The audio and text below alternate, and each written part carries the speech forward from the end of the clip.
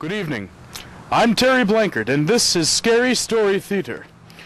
Tonight we must step back through the pages of history to a time and place with a student no older or younger than you or I.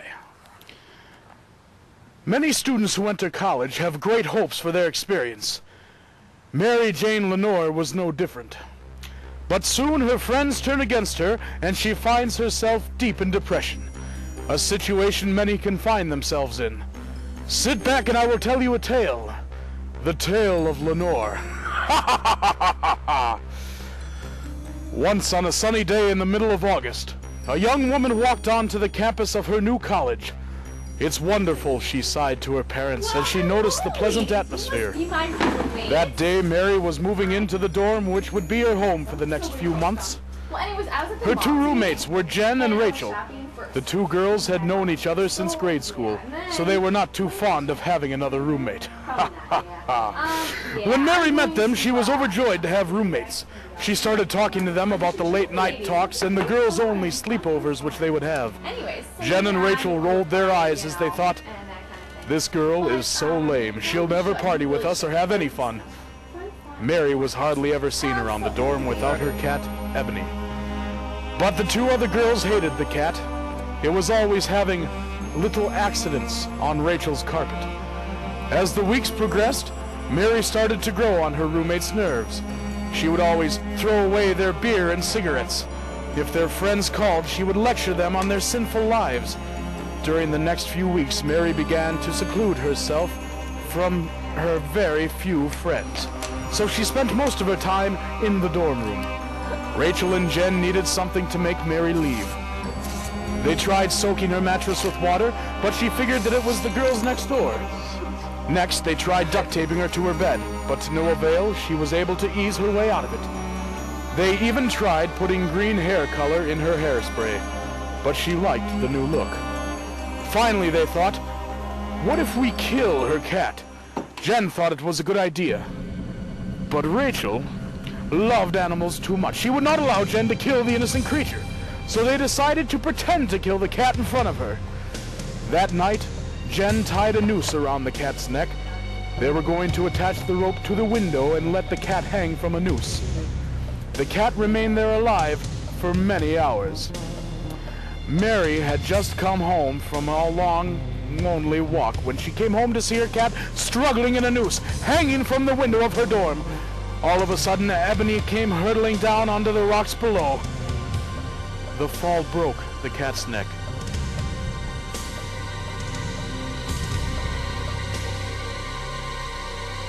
Mary looked down at the lifeless animal, which lay before her, and she drug it off as she kept walking. Mary didn't return home that night.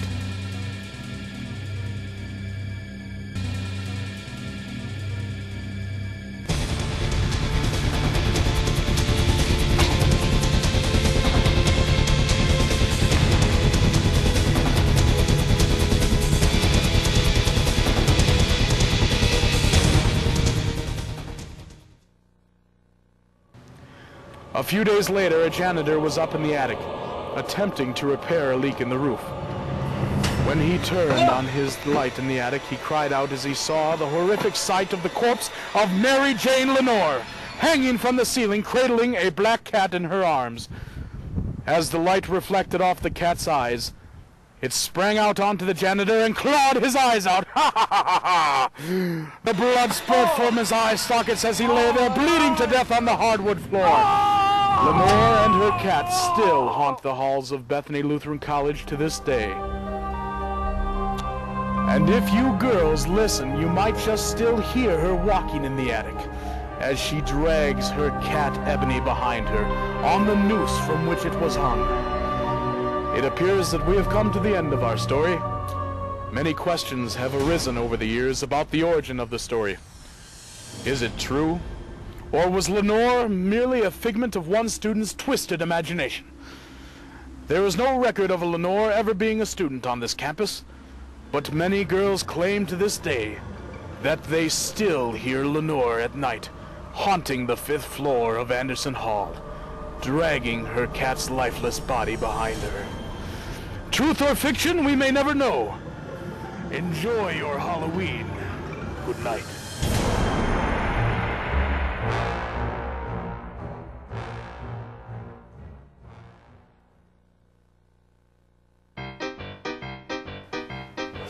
No, you're not.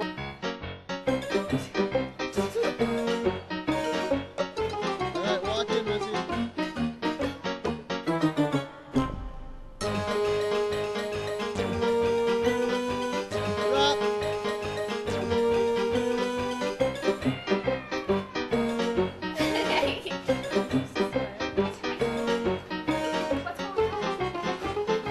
Drop.